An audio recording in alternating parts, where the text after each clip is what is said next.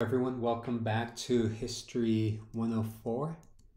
In this lecture, we're going to address the Great Depression. So I think the book does a really good job addressing the political, right, and the legislative aspect of the New Deal. So I'm not going to spend too much time on that, though I'll briefly touch maybe on certain aspects here and there. But rather, the focus of this lecture will be on Hoover, because the book doesn't delve too deep into him, and also on culture of the Great Depression. So we'll be examining things like food and film and stuff like that. Not in great detail, but just to give you an idea of how the Great Depression shapes the culture, right? It shapes people's experiences and how they react to that. So typically when we talk about the Great Depression, we talk about things like organized crime in regards to the social aspect. So if you're like into mafia stuff, there's a lot of documentaries out there, so I don't want to spend too much time on that. And another thing that we touch on, or at least some historians touch on, is unorganized crime. And there you have people like Bonnie and Clyde, Dillinger, Babyface Nelson, right? Obviously, those do have a probably much more direct connection with the Great Depression than, say, organized crime than the mafia, particularly because many of these people are struggling to survive, so they do all these things to make money, and some of them do end up helping some of these poor working class people. For example, Bonnie and Clyde, right? That when they rob a bank, they either give money to poor people, or they rip up deeds from banks so people can keep their homes. So that's an interesting story unto itself. Another thing that we will not touch on, though it is important, is the idea of working class protests during the Great Depression. Typically, we would think that during the Great Depression, people are competing for jobs, so you wouldn't have a lot of union movements. And it's quite the opposite. It's in the Great Depression where you do have a lot of things like wildcat strikes, people organizing into union drives. And probably most importantly is that what we see is cross-racial organizing. Understand that prior to this period, when it came to labor, I think I might have mentioned this in the previous lecture, employers try to separate their workforce by race, and then they would have to compete. So they put African Americans with African Americans in certain part of an industry. They Mexican Americans, Eastern Europeans like Italian Americans, and so forth, right? And they would use this tactic to basically have each other compete, with other groups, trying to speed up the process. In the 1930s, though, what we see is quite the opposite. Instead of having these kind of divided groups, we find that different ethnic groups are actually coming together and unionizing together. A lot of it's through the CIO. I believe the book might have talked about that labor organization. So this is part of that process of becoming American, whereas before they might have been hyphenated Americans, right? African Americans, Italian Americans, Jewish American, Russian American, German Americans. Now, by the 1930s, they're coming together as a cohesive group and really fighting the bigger enemy, which is their employer. So that's an interesting story. Again, I won't touch on that. There's a great book.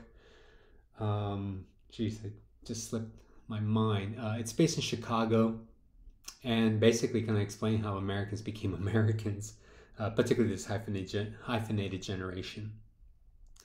And then another interesting fact about the Great Depression is this is where the term the American dream is coined. In 1931, we have the creation of this concept called the American dream, which is funny only because it's coined in the midst of the Great Depression. And it's a historian, I think he's a student of Frederick Jackson Turner, who comes up with the idea of the American dream. And most of us perceive it with kind of material wealth, and definitely there's an element of that, right? Moving up social classes and having certain material things that will put you into that economic class. But he goes a little bit deeper as to what is the American dream, and I would recommend reading his book because it really kind of challenged that perception that we typically have with the American dream. But it is quite interesting that it was invented right in the midst of the Great Depression. So what will we be looking at? So we're going to look at that concept of the American dream somewhat. To some extent challenge it more than anything, like we talked about rugged individualism in the back in the past, and show you how America tried to revive that concept of that rugged individualism in the midst of the Great Depression. We're going to address culture and also food during this period. And here in this picture, you see the long, bread lines, soup lines, right? People waiting to get fed and in an economic downturn. So the objectives for this class is, number one, is address Hoover. Hoover gets probably the brunt of the blame for the Great Depression. He obviously does play an important role in all this. But we're going to, like a revisionist historian, right? We're going to revise his role, and not to make him look any better, but maybe there'll be a hint of that, right? Yeah, he's not the greatest president during this time to help a bad situation. You have presidents throughout American history where, they step up to the plate and they do great jobs, and then you have other presidents that unfortunately just are out of their depth, right? And we've seen this within our lifetime, right? So Hoover, again, he's one of these people that people love to hate, but we'll look at him, give him another look, I guess, right? We're going to explain the cultural shifts from the 1920s to the 1930s, focusing on things like food and music and stuff like that, and how was culture changing in the midst of the Great Depression. And this will actually shape the 1950s. When we cover the 1950s, the concept of the American dream, the way we perceive it, is really a reflection of what many of these people went through in the 1930s. Remember, that's a 20-year period. So if you were young in the 1920s, in the 1930s, growing up in the Great Depression, you grew up with very little. So when the 1950s come around, where you have this kind of really growing middle class, I think it's like 60% of people are middle class, all of a sudden you have this ability to get the things that you wanted. So it is a time where Americans feel like, they're trying to live vicariously through their kids in regards to giving them the things that they did not have growing up. And then lastly, we're going to address how popular culture reflected the reality and the dreams during the Great Depression. So again, through music or through film, we see people struggle, but within such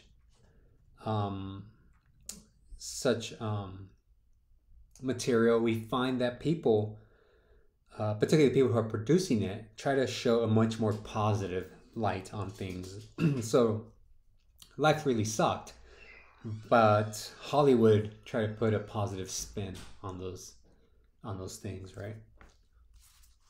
It's true in any era when times are hard. If you can remember the recession of 2007, and Barack Obama was president, and people were struggling, and he kept on promoting this thing called hope, right? And people really wanted to believe that, and obviously the economy eventually improved, but those were some hard years, and you could see the same thing with COVID in 2020, how people were struggling, and in order to try to survive this horrible pandemic, people wanted to find some form of escapism, right? They would go to movies, or the movies tend to have a positive note, not so much about COVID, but just something that would get you away from this dreary, this kind of horrible experience that you were living. And that's what Hollywood does, right? It's like a Disneyland that you can watch. The Great Depression was no different at this time. So let's talk about Hoover. Hoover, he's quite significant. Here's a picture of him because he's actually a progressive, and he really embodies those ideals of the rugged individual. He was orphaned at the age of 9. And he had to, at least from his perspective and his biography, he really needed to do what he needed to do in order to survive. Now, understand that during the Great Depression, people, in the book talks about this, but people were struggling because it was the biggest economic catastrophe that America had ever faced. So we had undergone recessions, and we talked about the one in the 1890s, right? But nothing at this level. Some people believe, and people like Hoover, and probably because he was president at the time, but he also needed to play cheerleader. They believe that this was going to be something that was going to be short-lived. Again, we could look at COVID, right? A lot of people thought, within a year it'll be over. And, so people were somewhat optimistic, like, yeah, this is a short downturn, but things will get better. However, we find that there was a 25% unemployment in the United States. So the book talks about this particular point, right?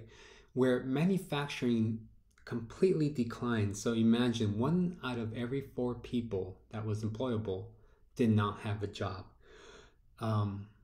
That's a lot, right? That's stuff that you don't see in any kind of Western country at this time. And remember, that's not just the United States, it's all over the world that people are struggling.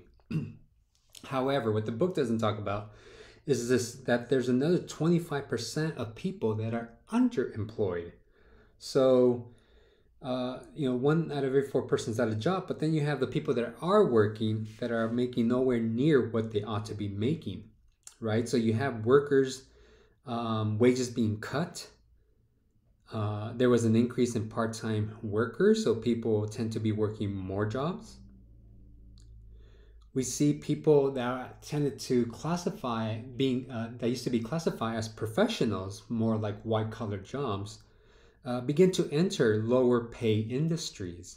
And this is something I remember from 2007 during the Great Recession, where typically, and I don't mean to stereotype here, but typically when we hire admin assistants, they always tend to be women, where I work here at EMCC. And this year, not only did we have, we would have like maybe 20 applicants at most, before the Great Recession. But during that time, we ended up having like over 100 applicants. And then you tend to see a lot more men apply than you typically would see. Again, I'm not saying that these are only women, didn't do these jobs, but rather you just don't see it in great numbers. You don't see men in great numbers applying for these type of jobs beforehand. And then all of a sudden, during the Great Recession, you just see an explosion of both applicants and also male trying to enter this field that they typically would have not had entered. And I think a lot of them just say, I'll do this temporarily until the economy improves, and then they probably would have left. Again, I don't mean to be sexist, but that's just the way the kind of statistics played out. All right. We find that college students in the 1930s were working in a lot of service industry jobs, right? People who had college degrees could not get good paying jobs. We see people's wages, as I mentioned, right, decrease so much that people essentially could not pay bills. So property taxes went unpaid. which had a trickle down impact to the community because that meant that teachers could not be paid, that a police force could not be paid, that firefighters could not be paid, right? So you do see that this, even people that are working are not making enough that they can't pay the bill. So this ripples throughout the community. People who took out loans from banks needed to pay those back. Banks had to, start calling in their loans. But again, most people had no money to pay them. So a lot of banks failed. And I think I mentioned this in the past that, today, even with the Great Recession of 2007, 2008, it wasn't a depression, right? And it's because the federal government plays such an important role in trying to uplift as many industries as it can. Now, it can't do everything, but it does what it can. And it's during the New Deal where we see government kind of protecting banks, right? So they wouldn't fail. So, prior to the New Deal and Roosevelt, and again, the book talks about this, but there was a major bank failure across the United States. And then we find that, homelessness and bread lines, as I showed you in the original picture from this presentation, increase in great numbers. So we'll talk about that a little bit more in a while. So going back to Hoover, again, he really wanted to do a hands-off approach when it came to the economy because he believed in this concept of what we would call today small government, right? The government is not even a referee during this time, right? The government doesn't intervene in economic situations. And a lot of it relates back to the way he grew up. As I said, he was an orphan. He was born into poverty. However, he, again, epitomizes that rugged individualism where he graduated from Stanford University and made his fortune as an engineer. He did have a Quaker background where there's this kind of mentality that you help people where you can, but you help through charity, not through the government. He believed in American individualism and the idea that government should not hand things out. That idea repelled him. He did not believe government should play a role in helping people. Once he was president, the Depression hit fairly quickly within his tenure. He refused to take a salary as president and donated a lot of his money to relief organizations. So he believed again that through charity you could fix these major issues and help people out. And this kind of goes back to his background, not only again being orphan and pulling himself by the bootstrap, if you will, right, kind of argument. But during World War I, where he was living in London, where he helped Americans obtain relief. And then he went to Belgium and he founded and became the chairman of the Commission for Relief in Belgium. And there he gave food to those that were trapped between France and Germany during the war. So after this role, he became somewhat of a hero, not like a military hero, but a humanitarian hero, hence the name, right? The great humanitarian. So this would kind of shape that idea of, don't let government step in, but rather let, charities come in and help. So I already kind of talked about this rugged individualism, right? That, again, he believed that he was the embodiment of that concept and that government should not step in. Now, his role while he was president and the Great Depression, we find that he had to take an active role as president of the United States, which meant that government needed to take an active role because people were struggling. So As I mentioned earlier, he was a reformist, and he actually did make, implemented certain policies during the Great Depression. Nothing like the New Deal, but um, it was the beginning of what we would call bigger government. So a lot of people don't see Hoover as part of that bigger government, but in reality, he almost had no choice. So just to give you some examples, his response to the Great Depression varied in different ways, but here are just some things that he did. He redirected the Department of Justice to go after organized crime. He directed them to go after Al Capone, and you see things like the FBI, right, and the Untouchables going after Capone, and organized crime just in general. He created the Federal Farm Board to help farmers with government price support. He expanded tax cuts across all income classes. That way more people can have money in their pocket. Theoretically, he wanted that money to be spent, stimulate the economy.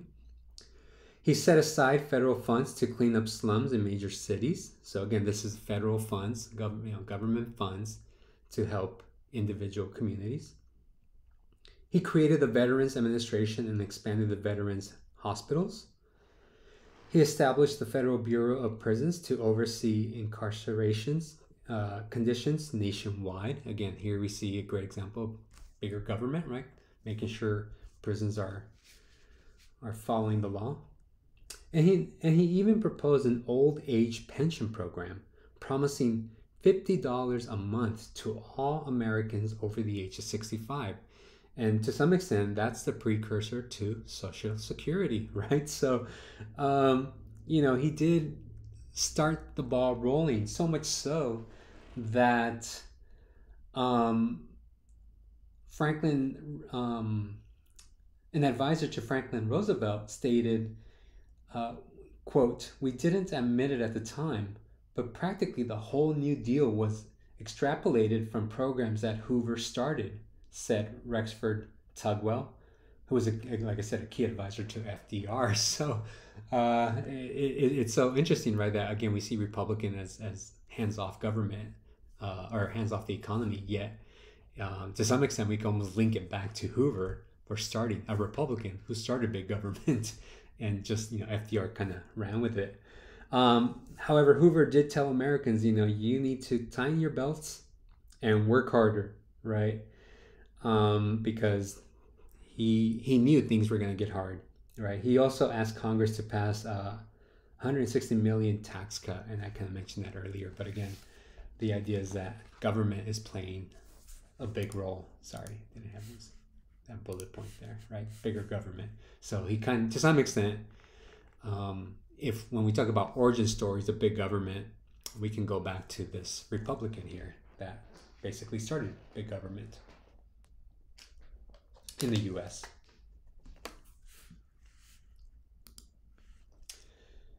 Now, when it came to poverty in America and Hoover, we find that, like we said, a quarter of the population is unemployed.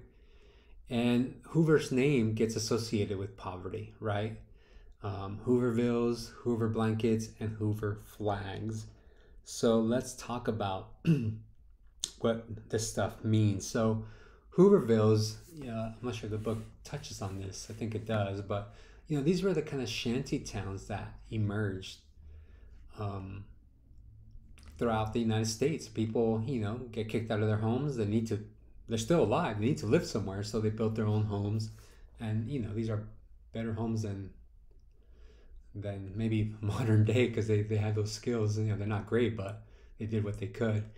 And they became little kind of shanty towns across the United States. So unfortunately, Hoover's name gets associated with these poor communities.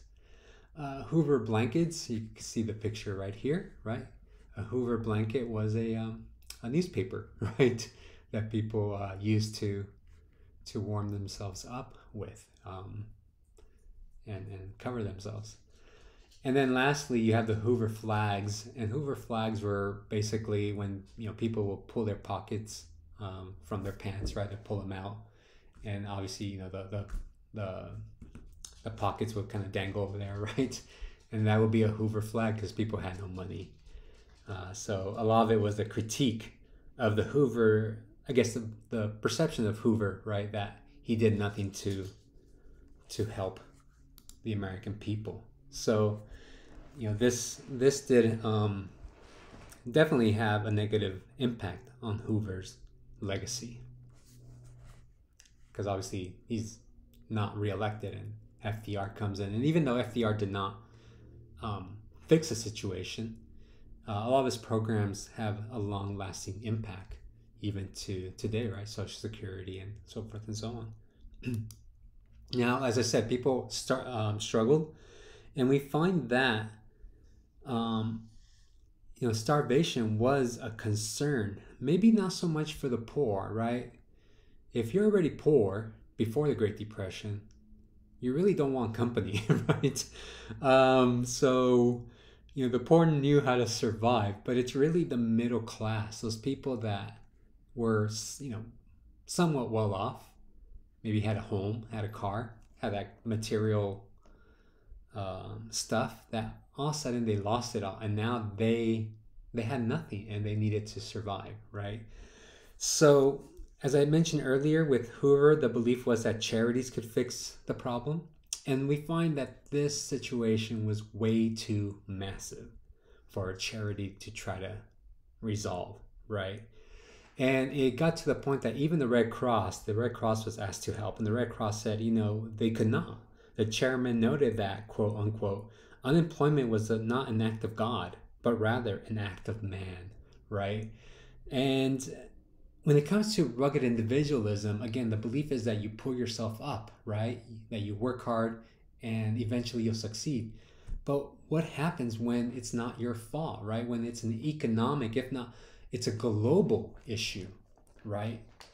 You have almost no choice but to feel depression outside from the economic depression, but you feel depression yourself. So people were hit and, pretty hard. We find that bread lines and soup kitchens became a common sight throughout American cities. Just for example, in New York, by 1932, they had 32 soup kitchens that served 85,000 meals daily, right? That's a lot, right? Even Al Capone participated in soup kitchens, which gave him great PR during the Great Depression. For those of you that don't know who Al Capone is, he's a very famous gangster. He was probably the most well-known American for a lot of decades, and you go anywhere in the world and say his name, and people knew him more than any other American at that time. We find that a lot of kids would enter middle-class neighborhoods to go around begging or scavenge for food in trash cans. This was a very common sight. The middle class does not completely collapse, but they're not as big as they were. Not that they were that big anyways to begin with, but a lot of people are going to these neighborhoods, particularly sending their kids, because people are proud, right? People are ashamed to go ask for food, and they feel like their kids can probably get away with more. And when it comes to hunger and starvation, one kid said, you quote, you get used to hunger. After the first few days, it doesn't even hurt. This is just kind of sad, right? You just get weak, unquote, right? So it's a pretty sad experience, but a lot of times we want to believe in the American can-do attitude. And it's not so much the American can-do attitude, it's just reality, right? People are going to live through poverty. That's just a fact of life. It has nothing to do with America, because people were doing the same thing everywhere else in the world, right? Struggling to survive. In 1931, when it comes to starvation, in 1931, there were 20 documented cases of starvation. In 1934, that had increased to 110 cases. So people, did die from starvation, unfortunately.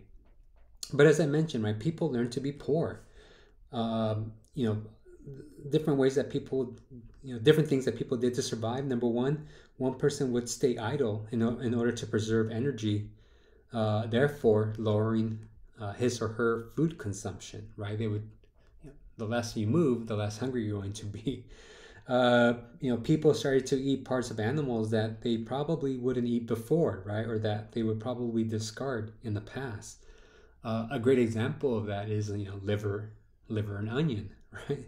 So I'm not sure if anybody here has ever tasted liver and onions, but a lot of times you could probably talk to your great grandparents or grandparents, and that was they grew to like it basically because that's all they had. That's all they had to eat, and it was fairly nutritious too, right? And it is noted that in one example, one young girl that was so hungry was told to go home from school, and she was told to go eat, and she replied, "quote I can't. It's my sister's turn to eat," unquote. Right. So it just shows again how people learn to be poor, right? Learn to struggle. So, like I said earlier, it has nothing to do with America, like American ideology, but rather just people's learn how to survive.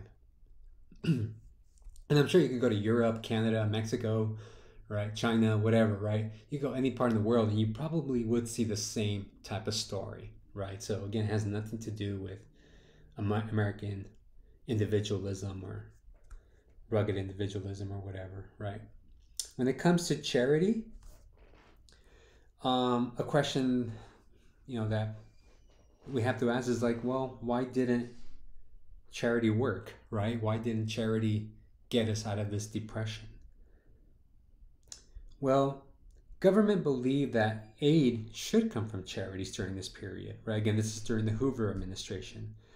So here we're focusing between 1928 and 1932. And, again, they believe that charities could at least help for the Great Depression.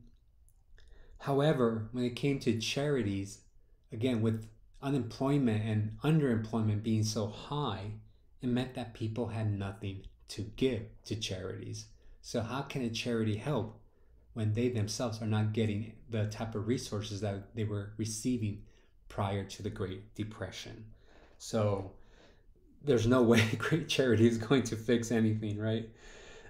We find that states tried to help, but they couldn't. Some states did implement some form of charity, at least some kind of aid, I guess what we would call today welfare. New York would give some families an allowance of $2.39 a week.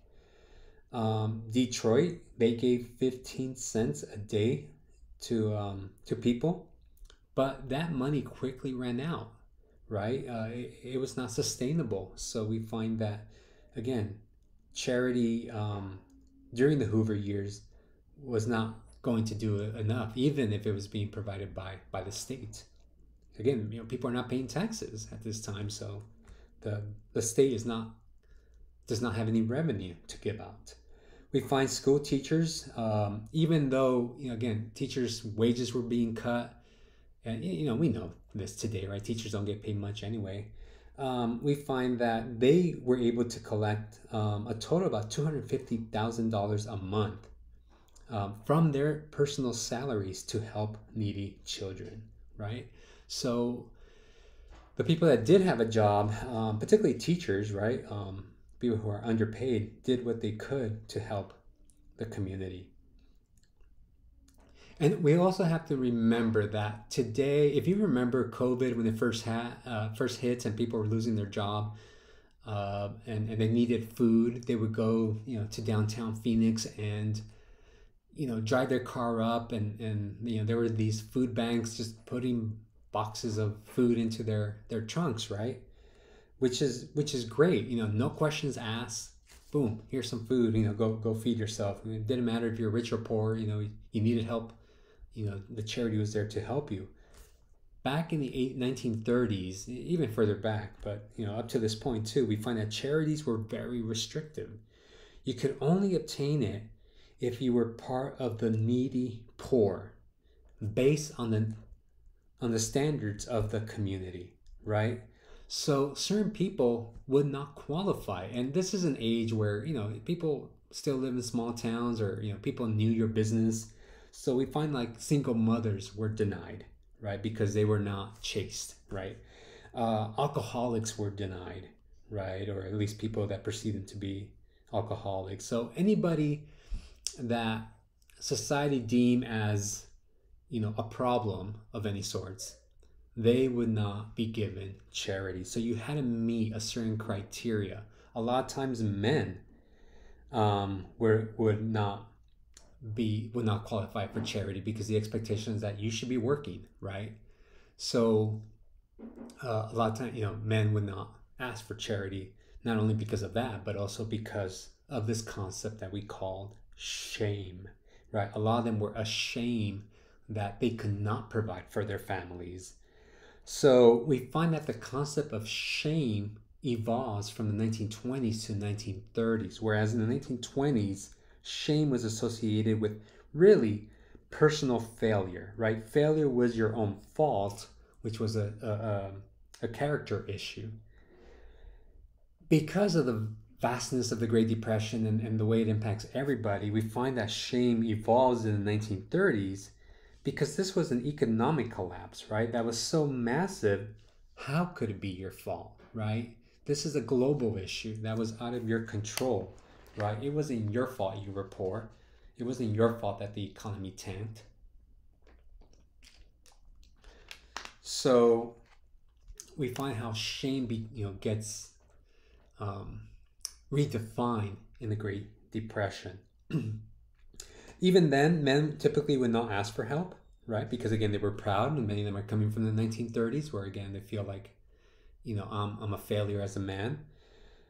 But particularly for families, when everything failed, even though the male head of household would not ask for help, the woman in the household had no problem going to a charity and asking for food so they can support their family, particularly their kids.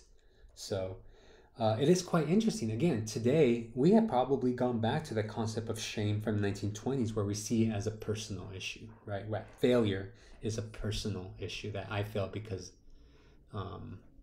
it's something I did, right? That there's no like other outside factors that shape that. When it comes to the family, we find that marriages and birth rates decline significantly.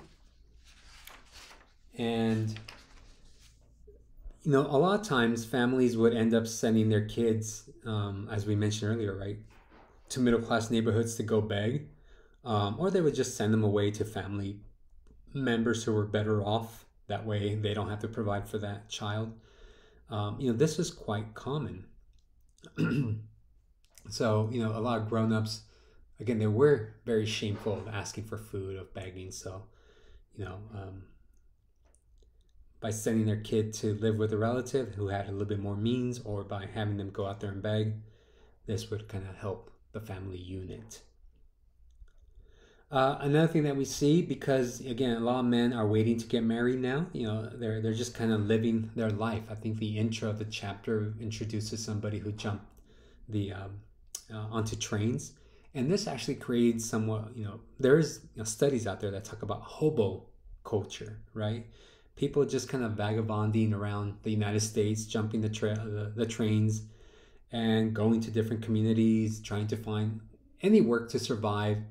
It was also a time of adventure for them, right? Because all they had to do was support themselves. Some of them left their families altogether, right, to live this life. But that was something common, and I wish I have read more about hobo culture, because it does sound interesting. But there are books out there in case you're interested about hobo culture. And when it comes to family and poverty, as I mentioned earlier, right, the majority of families adapted to poverty because they always do, right? Times are hard. You do what you have to do to survive. And as I mentioned, it was the former middle class, those people that came from the middle class, lost everything during the Depression. They were the ones who struggled the most to conform to this new form of poverty. But they had no choice but to learn how. So things that they did, both, again, the poor and the middle class, or the former middle class who are now poor, they increase their gardening, right? They grow their own food rather than going out to eat. They can their own food. Again, maybe many of your grandparents or great grandparents have these, these what do you call them? Basements where they, they can and preserve fruit and things like that, right? Jellies, and because you just never know, right? One day you might end up poor, right? And it's a mentality that they grow up with, that they pass on to their kids. People wasted very little, and it's really, you could make the case that it's only because of women that we survive this Great Depression, because they take the active role in doing these things, right? Again, the men are too proud, but it's the women that are doing the hard work. So when we talk about women, we find that women played a very important role. And again, here we're talking generally, just I guess almost generically, in the sense of, I'm not talking about specific women, but just women in regards to large numbers here. So women were forced to enter the workforce to supplement the family income, right? Whereas before they might have had the luxury to stay home, they really felt like they had no choice but to enter the economic sector to find work. Many men were not happy about this. Many men in companies were not happy because they often argue that those jobs should go to men. But, everybody's struggling to survive, so you have to do what you have to do. In 1930, we find that about 10 million women enter the workforce. By 1939, 13 million women were part of the workforce. And many of them began to enter what are called pink-collar jobs. They begin to dominate certain sectors of the job industry, such as telephone operators, social workers, and secretaries. Going back to my point about 2007, right? When we were hiring an admin assistant. Some states, it's noted that 26 states actually passed laws that limited married women from employment. Again, the belief is that the man is the head of the household, so he should have the primary job. But again, women find ways to circumvent that system. And unfortunately, when it came to African American women, they suffer the worst with a 50% unemployment rate, whereas the United States as a whole was 1/4. African American women were at 50%, and a lot of times they were, they were pushed out of their jobs. A lot of them were domestic workers, took care of kids and cleaned households and things like that. They were the ones fired and replaced with white women who needed some of these jobs. People of color struggle pretty hard with Mexican American people, I guess, in general, but obviously includes women. Many of them were actually deported. It is noted about 500,000 Mexican American, 3/4 of them being U.S. citizens, were deported during the repatriation waves of the 1930s. They were just rounded up and deported back to Mexico. So, people of color, and including people of color, women that were people of color, suffered significantly during this period. So let's talk about food during the Great Depression.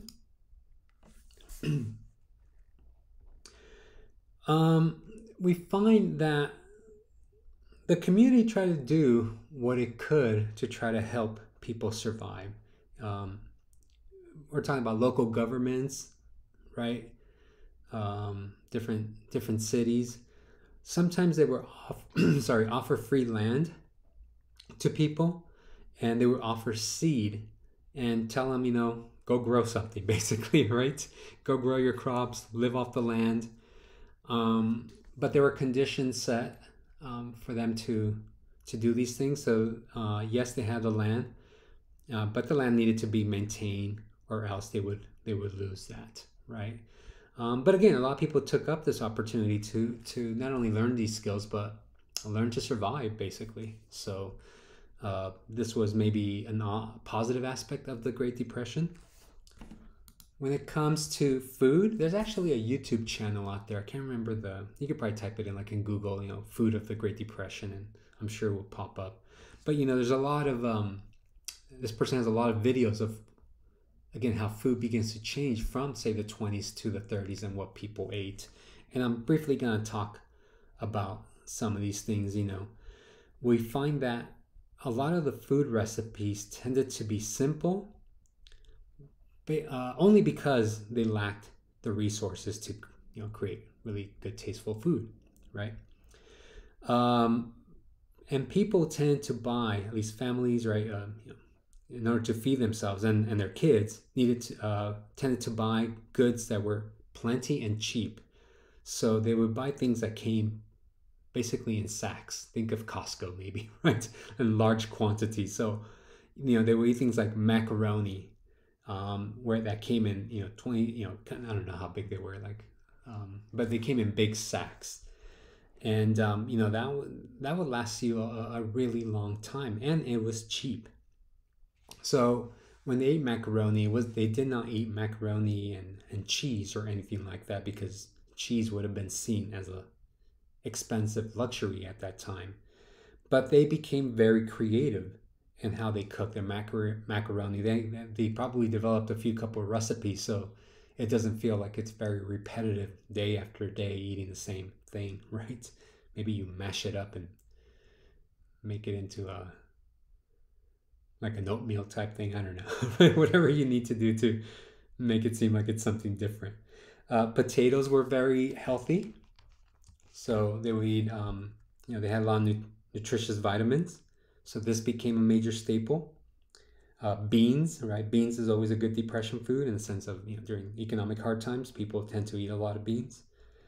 Some of these products are like things that we look down at today, right? Liver and onion and beans and things like that, right? So, but yeah, beans was a good substitute for meat, because people could not afford meat. Meat, again, was very expensive. Eggs was another kind of common food source, because a lot of times people develop their own chicken coops in their backyards, right? So they fed their chickens and they laid eggs, and you have yourself some eggs there. And again, with eggs, they came up with a lot of interesting recipes for that. Another food staple that is interesting during the Great Depression, I think it's making a comeback, believe it or not. I watch a lot of Food Network, and now it's become chic, right? But dandelions actually become important part of your daily greens, because number one, they're free, right? Dandelions just kind of grow out of, they grow out like weeds, so you can just go out there and pick them, and you don't have to, quite a hardy plant, and you don't have to buy them, right? So dandelions was used for salads. And an interesting thing was something that was called Hoover stews tend to be very popular. So again, we talked about Hoover blankets, Hoover fills. Here you have Hoover stews. And this, again, you can YouTube it, but this was like macaroni with hot dogs. So you chop up the dogs, you add tomatoes, you add canned corn, and obviously you add water, and there you have a delicious stew that you can eat. And here you see people, right, just eating, probably at a soup kitchen. Another kind of connection that we see with food is clothing during the Great Depression. One thing that's interesting, if you ever watch like movies that are based in the 1920s, and you look at clothing, clothing tends to be really loose in the 1920s.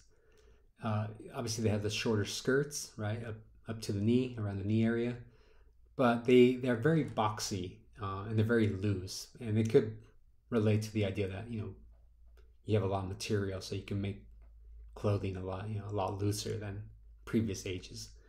But during the Great Depression, a lot of people don't have money to buy clothes, so fashion changes during the Great Depression, and you see it here with these young women, or young girls, I guess, right? One thing that you notice is that it's fitted, right? A lot more fitted to the body, which again, that 1920 style begins to disappear, and the clothing, both for young girls but also adults, tends to be a lot more fitted to the body. Young boys would have these very common overalls, is what they would wear, right? Maybe because they're part of the farm too, but they were quite popular during this era. But going back to women in regards to clothing, what tended to happen is that people would not buy clothing, but rather make their own clothing out of the sacks of food that they would buy. So, they would purchase these sacks of potatoes or pasta or whatever, flour, and out of that, potato sack, they would make a dress. So, and you can kind of see it here. I mean, I think most of these girls are probably, or are actually wearing, flour sacks that get redesigned into a dress, right? There is a picture, I wish I would have found it, but of a young girl that actually wears, um, the dress that she's wearing has the label of the product, that was in that sack, and you feel kind of sad for these little girls, because again they're just struggling to survive, and they're putting on whatever they can, and obviously kids grow quick, so right, you need to keep up with them. What ended up happening as companies began to hear that people were making their flour sacks into clothing, a lot of them started to put prints on the sacks instead of the label of the company. They would put prints, so so people would purchase their food, and then they would make clothes out of that. So it was also a bit of a marketing tactic for companies, so they can grow their business by putting prints instead of the name of the brand or anything like that, because they knew people were going to make something out of that material. So I'm not sure if you knew that, but it is an interesting story to the Great Depression. All right, so let's talk about great pop culture. How did this culture begin to change during the Great Depression? So we begin by looking at photography. Really, those who were hard hit by the Great Depression. Dorothy Lang, probably the most famous photographer during the Great Depression, played a very important role in capturing what Americans were going through. She actually suffered from polio, so she had a bit of a weird walk because of polio that she never really recovered from. And she felt that this actually played an important role in people trusting her, She worked for the U.S. government to document farmers, and what they were going through. She was originally a portrait photographer, and she left that and joined the Farm Security Administration, which was part of the New Deal. So she traveled throughout the United States. Her pictures are very famous. But this one's probably the most famous one. And it's interesting because this one's from a small town called Nipomo, California. And I actually grew up by Nipomo, and I never knew it was taken in that area until I was in college. Our teachers never talked about this photograph for some reason. So anyway, she stopped in Nipomo, where she just felt she was being called to go into a camp that was there. A camp of farm pickers in the middle of, I think it was winter, because they were struggling there in the cold. So she enters this camp and meets this woman, and takes this picture. So it's probably the most famous picture of the Great Depression. She actually takes a few, but this is the one that captured the attention of the United States. Now, this woman, her name is Florence Thompson. She's 32 years old. And she and her family are living off frozen peas and birds that they had killed. So, and you can see them, right, how they're kind of struggling. And the interesting thing about this picture, and normally I would ask you to do an analysis and get your reaction, but for the sake of time, we can kind of see some things really stand out here, right? Number one, she's 32 years old. And if you look at her face, my gosh, she looks like she's 50, right? So it really kind of shows how the Depression, the Great Depression, basically just takes a life out of her, right? And this picture, she's actually Florence Thompson, the person who's here. years later, she was contacted, and she felt very ashamed about the publicity that this picture got. So, um, what does this picture tell us about the Great Depression? So, as I mentioned earlier, right, it's a story of a young woman that's beaten by the time, showing her much older than what she is. Her beauty has basically faded away due to poverty.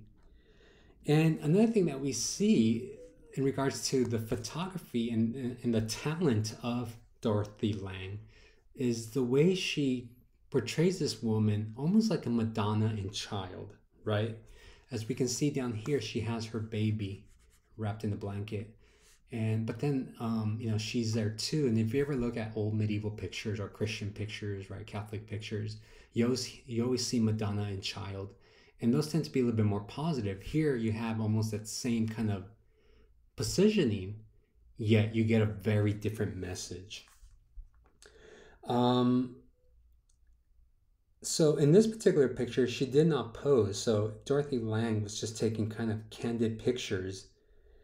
And it is noted that this woman didn't even know that this picture was taken. But again, we see the poor kids again struggling, trying to find refuge in her mother, yet her mother doesn't know how she's going to fix this, right? And it really talks about, again, the way we see our parents, right? We look up to our parents as though they have all the answers. And you could kind of see that here, right? The kids cuddling next to their mom, yet in her facial expression, it's an expression of despair, right? There's uncertainty as to how they're going to survive. So she almost feels imprisoned, as we talked about the concept of shame, right? That she feels responsible even though it's not her fault that America is going through this, right? Or that she's going through this. So this is why this picture is so moving. What ended up happening in this story is that Dorothy Lang, after she stops at this camp and takes her pictures, she continues to San Francisco. A newspaper gets wind of this. They publish this picture and the story, and they actually sent aid to this area. But by then she had already left. And from what I read, the kids grow up and they actually do really well. Again, they grow up in the 1950s, and they actually they talk very highly of their mother in regards to this moment, because they feel like they gained some type of strength by this experience. And again, it's a very, very powerful picture. I hope nobody has to go through that, but it's a picture that represents the Great Depression so well. Another kind of, again, these are struggling times for Americans, right? Again, this photography captures that, but music does the same thing. And we see it with a very, very famous song called Brother, Can You Spare a Dime? I think hopefully you get a chance to go to the beginning of the module and you listen to the song, where you hear the lyrics and the melody of the song. It's the example that I provided. It's a remake by George Michael, but I think he sings it really well, and he does kind of capture that 1930s feel. So this song, Brother, Can You Spare a Dime? Hopefully, again, you listen to it. If not, take a minute, pause, and go listen to it. It's written by E.Y. Yip Harburg, and he had gone bankrupt during the Great Depression, which to some extent maybe it's a plus, because this forced him to do something else, which is write music. And he becomes very, at least in the 30s and 40s, a very important music writer, because not only did he write this song that kind of epitomizes the 1930s, but he also wrote Over the Rainbow, if you ever watched The Wizard of Oz. He did support socialism, because understand, again, the Great Depression hits and capitalism essentially proved that it failed, right? And so a lot of people in the book notes this, that a lot of people started to turn to socialism or communism as an alternative to capitalism. And a lot of it's because, again, a whole decade of poverty kind of shows you there are structural problems to capitalism until the federal government steps in. Unfortunately, by the 1950s, he's part of the blacklisted group, right? Anybody who, during the Red Scare, anybody who's associated with the Communist Party gets blacklisted. The song itself comes from an experience that he and a friend went through. I think they were writing the song and they didn't have a title for it. But they were down, I think they're getting lunch or something like that. And some guy came up to them and asked them, hey buddy, can you spare a dime? And this is something that kind of stuck with them. So when they came back to complete the song, it obviously got included and became the title of the song. Now the song itself addresses, so if you listen to it, you'll hear the lyrics, and the lyrics address the experience of the Great Depression. Everything from the bread lines to the railroad system, that people were getting fired, and obviously people were jumping up and down off trains, right, traveling the United States. They talked about the skyscrapers of the 1920s, right, that many of the workers helped build this, and now that they were no longer needed, they were kicked to the curb. And probably the most important one is the Bonus March Army, and the book talked about this, where these WW1 veterans, American veterans, went to Washington to collect their bonus paycheck that they felt was owed to them, right? And they camp out against the president. And then they send out MacArthur, Eisenhower, and Patton to attack their veterans, right? And again, this is a conundrum that a lot of people don't speak about, that these great military heroes of World War II, MacArthur, Eisenhower, and Patton, were attacking their fellow men, right? And there's just, people die, and again, you can read that in your textbook about what happened with the Bonus March Army. But, Harburg included this into his song so Americans would not forget what the government did to the vets that were no longer needed, right? Because again, they were from World War I. Now, this song in particular differed from, say, other songs during the era. There's a lot of, I don't want to call it propaganda, but, it's basically Hollywood working with, government and politicians to try to cheer people up, right? So other songs tended to be more positive, to hide the despair that people were going through, right? So some of the other songs that were popular during the Great Depression were called On the Sunny Side of the Street, Life is a Bowl of Cherries, and Happy Days Are Here Again. And those were, again, that sense of escapism to try to give hope to people where really there was very little hope to speak of, right? And another industry that did this probably better than, say, music was the film industry. So the movie industry tended to suffer during the Great Depression, just like every other industry. But it recovered quite quickly because people wanted an escape, right? And for 25 cents, a movie would give you that escape. So what we find during the Great Depression, movies before the Great Depression tended to reflect the values of individualism, self-reliance, and material success through competition. Essentially, 1920 films reflected that American dream mentality, right?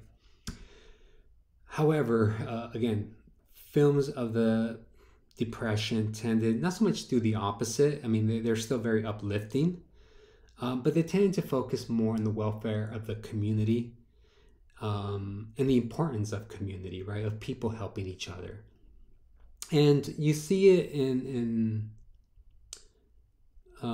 films like, even though this is done in the 1940s, It's a Wonderful Life, because the writers of that film grew up during the Great Depression. And if you watch It's a Wonderful Life, it's not about individualism, right?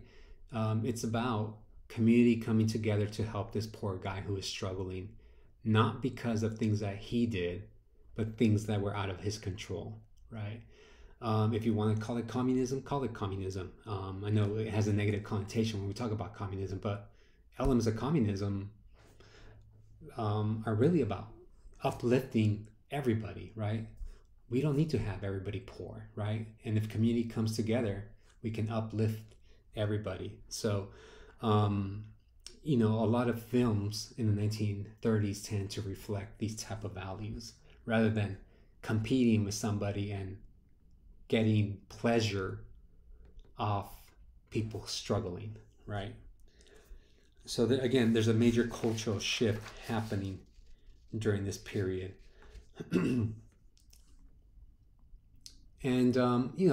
certain industries are kind of afraid of this, right? Business leaders are angered by these type of messages, by brother, can I spare a dime type messages, or shows that kind of promote that. So just to give you an example, business leaders and even some local governments try to blacklist some of this music because they felt that it went against the American economic system. Again, they see it as threatening to capitalism, and if anything, they're just critiquing it and the problems with it, right? So yeah, they try to ban it from Broadway and from the radio, and people still found ways to listen to it. So in conclusion, what do we learn? We find that America was struggling, right, with this concept of individualism, particularly because this was a global depression, right? It was not their fault that they had lost their job. It was out of their hands. It wasn't like an individual thing, but rather something that was out of their control, right? But like any event, right, Americans become resourceful and they survive and they struggle and they go on, right? And in doing so, Americans, the American culture reflects these struggles through music, through food, through fashion, through cinema.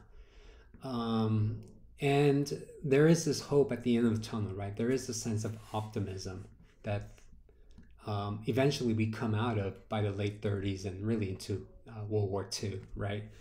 And I quickly want to address these last two things that I have here. So as a historian, I really enjoy watching, something visual, right? That you could see what life might have been like in the Great Depression. And I have two movies here. If you like movies, these are two good movies. They're pretty old, but they're still really good movies. One of them is called Cinderella Man, which is based on a true story, and you can read up on it. But watch the film, and it does a great job addressing life during the Great Depression. But one of my favorite ones, and we actually have it at the library, it's called King of the Hill. And it's about this young little boy who is struggling during the Great Depression. And he, this one has, because it's done in the 1990s, it does have that individualism type of argument. But it has some actors that are popular at this moment, or maybe a few years ago, that they were kids when this movie came out. So check these two films out. Again, they're really good movies, and they're entertaining, and it gives you a visual representation of the Great Depression. Okay, we'll stop it there, and hope you feel like you learned something.